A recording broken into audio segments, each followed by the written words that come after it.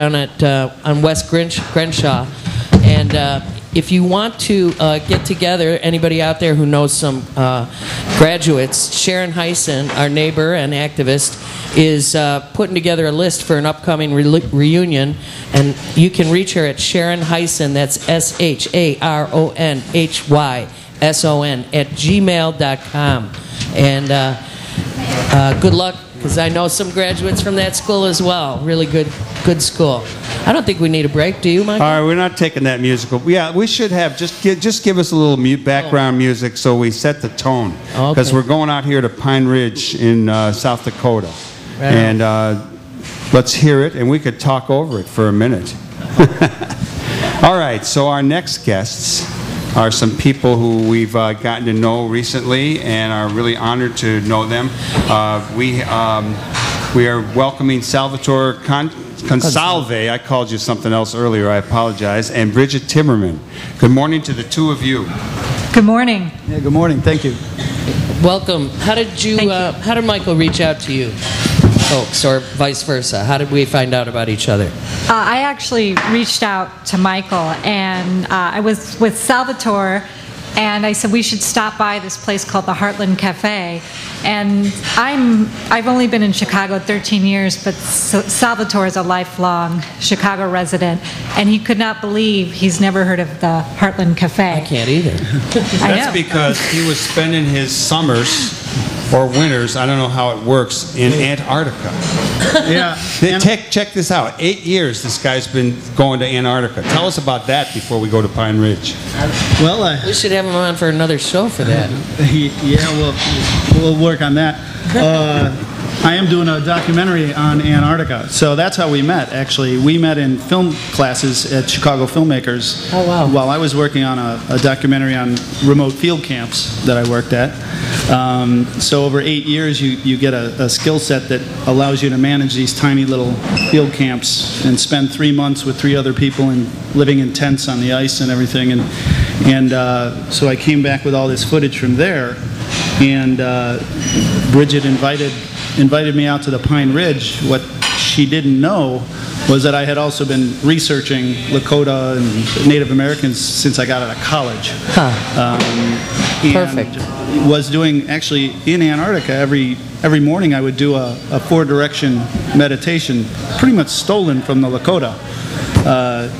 I think I only told her that, like, recently. She only knew that recently. So she asked me, and we went out, and the interesting thing about it was that I didn't know what to expect.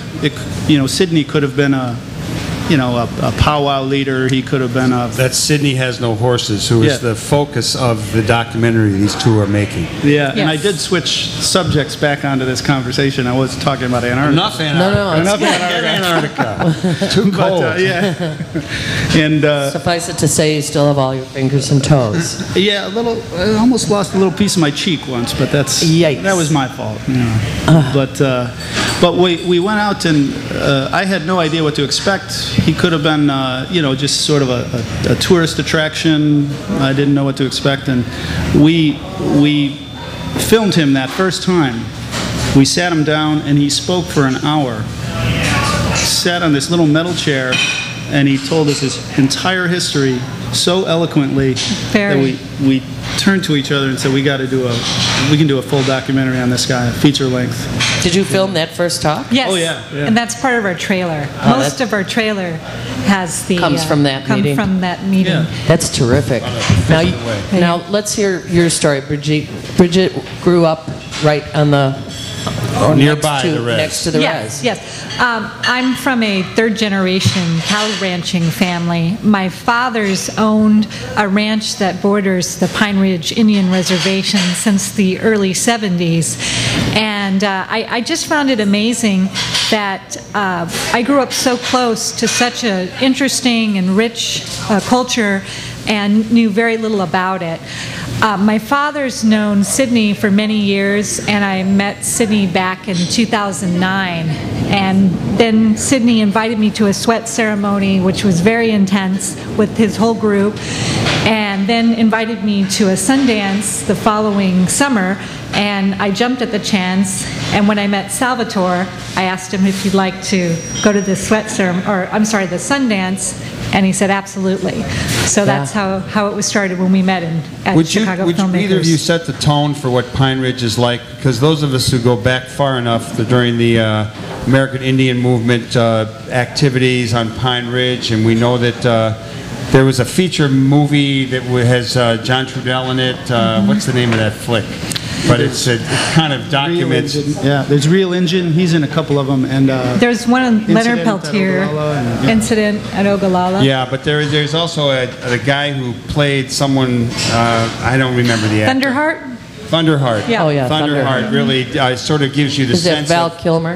Yeah, Val Kilmer, and the goons that were on the reservation that are just coming to some attention now for Americans learn their history by missing dead movies. people on the res was in the New York Times the other day. Set the picture for us. What Pine Ridge is like. Well, I can start off that the Pine Ridge is one of the poorest, most violent areas of the United States. I can only say, driving through the Pine Ridge itself, the town, and the whole reservation, you absolutely know you're on the reservation because of the poverty and the sheer, devastation when Which you're is driving true of through. many reservations at this point. Yeah, Pine Ridge is probably the most dramatic war. Yes, yes, absolutely. How would it compare to Rosebud? I mean, I know Rosebud has has a successful casino. It seems to be more developed than the Pine Ridge. Sal and I have only driven through it a few times, but most of our time has been primarily on the Pine Ridge. yeah. So how did you decide to make a movie right after that conversation with Stanley, or what was the process? Sidney. Actually, I had assumed that Sidney was just tolerating his friend's daughter and this spiritual tourist that showed up from Chicago. I didn't think that he would put up with us for as long as he has. But what we decided was to put that offer out there and say, hey, would you like us to come back again? And he was very open to it. Once you've been around Sidney a while, he communes with the spirits, his spirit world, his ancestors constantly. And I guess they said that these people could get it done. They're very used to people coming in and paying a lot of attention and lip service and not getting anything done. And I guess he decided that we could actually finish something.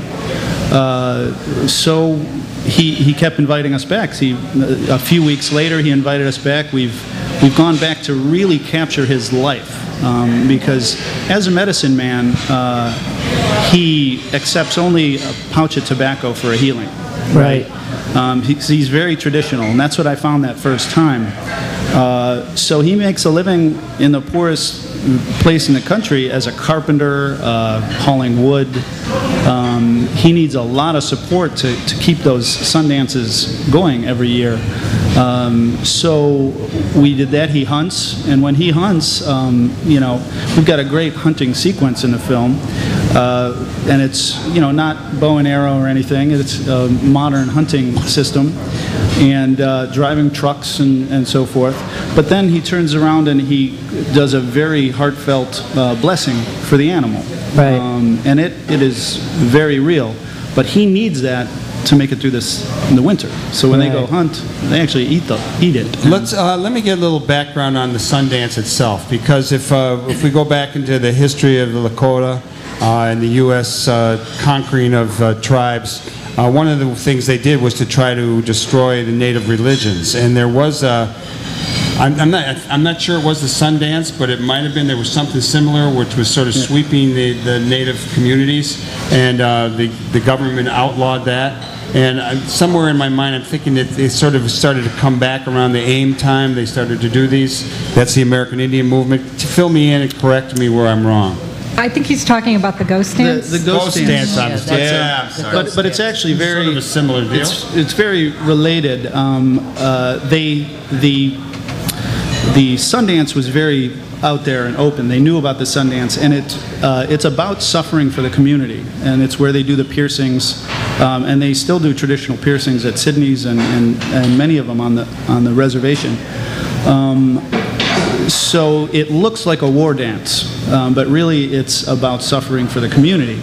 And when Wovoka was a prophet came along and had a vision that if we did this ghost dance, which looks quite like the Sundance, that there'd be a turn, tides would turn, and white people would have their day a little earlier, and the red people would take over their country again. So, and the theory was if they got a pan-Indian movement, they didn't use that term back then, but if they all started to do this ghost dance, that the tides would turn and they would get their land back. So the United States government wanted nothing to do with that. It looked like a ghost dance, and I do think some thought that believed in the spiritual power of the Native American. So they completely outlawed all of it, and then started trying to break the back of the culture in many, many different ways, including the killing of the buffalo, which, as part of the suffering in the Sundance, it's really a hunting, giving back to the Buffalo Nation as well. Yeah. So the Sundance actually was given to them by the Buffalo Nation as a way to, of reciprocity to pay back for living off of the buffalo. Right. You two met at Chicago Filmmakers. It was a screenwriting class or a documentary lab class, yes. And what do you hope to accomplish with your film, Sidney Has No Horses? What is your goal as documentary filmmakers living in 2012? Well, I can start off with, I hope to show something that most Americans are unaware of. A lot of Americans aren't really aware of how modern Native Americans live. And we're showing the modern Native Americans live with their indigenous religion. Mm-hmm. And at this time, I think it's interesting that she was more interested in those cultural factors and brought in by cultural factors. I'd also like to work in that, the aspects of an indigenous religion. What actually is an indigenous religion?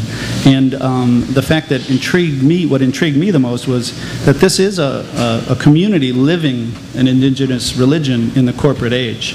And very, very much struggling to do so, and very much holding on to a right-brained, holistic mindset. So, how does it play out on the reservation? I would imagine that there were Catholic missionaries there.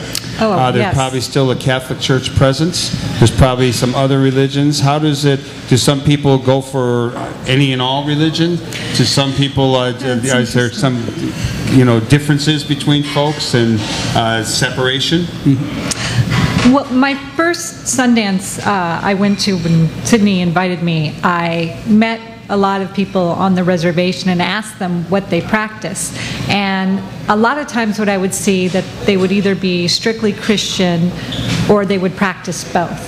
I know Sidney strictly follows the Red Road, which is the Lakota Native American tradition.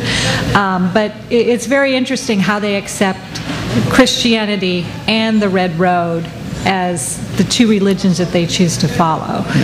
Not unlike cultures all going through the Americas, particularly. All of the native peoples, Mayan, Inca, did the same thing. Right, and they had no problem making that switch. Incorporating, that's right. Actually, Sidney's father, who ended up a Lakota medicine man as well, a very, very well-known one, started out an Episcopal catechist, right? So he was the senior catechist at the Episcopal Church down the road. What happened was Sidney started having these visions, so he said, well, I'll take him to a medicine man. And then he started having visions. So it wasn't a problem, and it never usually is a problem for the indigenous to look at it and see all the similarities and to believe that they're worshiping one God, worshiping the same God in a different language. So the best way I've heard it described is that the religious identity of the Lakota is on a continuum, and they have no problem. So it's a continuum between these, modern Christian theories and their ancient traditions. And, they just kind of, like a wave, they use them seamlessly. Yeah. And it really doesn't matter. So that when the missionaries came and said, hey, you want to take this practice, they looked at it and said, oh, well, Jesus Christ, was hung on a cross. We give our suffering, that, there are self-flagellations, that there's a lot of similarity to their Sundance. There's a tree in the middle of it, and they hang themselves off of this tree. Right. It's quite similar. We looked at that as being barbaric, but they looked at it seamlessly as being just another way to worship God. When people are making films, we've learned this over time, they need money. Yes. And one of the things that I'm glad you mentioned that. One of the ways we hooked up here was that you wanted to do a benefit for your film, and that benefit is actually taking place from 3 to 6 today. And I believe Sidney Has No Horses is going to show up for that event. Yes. He's headed down from Minnesota. Yes. Minnesota. Yes. And so tell us a little bit about what you have planned for today. Because we have only 2 minutes left. Okay. 30 seconds. Have you back on. Thank you. Today we're having a fundraiser to raise funds for the editing of our film. We have shot a total of 60 hours, 7 trips to the Pine Ridge Indian Reservation. This is going to support the help to complete the film. You can look us up on SidneyHasNoHorses.com, and that's SIDNEY.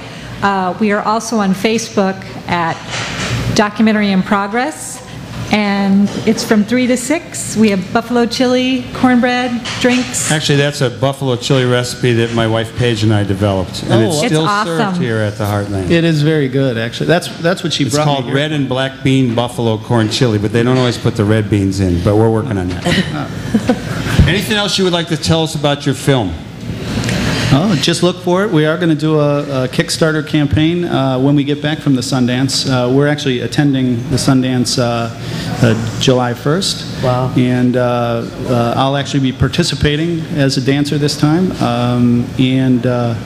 But the filming is done. We've completed the filming. From the tree too? I've not decided. There's different rules because Sidney is not Native American. Yeah, I'm allowed to chicken out. I'm sorry, Salvatore is not Native American. Okay, well, I want to thank you both. Let's have a big round of applause. We're going to have a little music from the film on the way out. Thank you. We encourage you all to do good in the world. The world needs all the good that you do, and we want to thank everybody who makes this show possible. And we are looking for some volunteers to help do the board downtown, and you would have a great time being involved with us. So, anything to say, Kate? All power to the people. All right, give us some music from Sidney Has No Horses. Thank you. Thank you very much. Thank you so much. He has it. We're still talking here. We got 42 seconds. And okay then, on to the next thing on WLUW. There we go.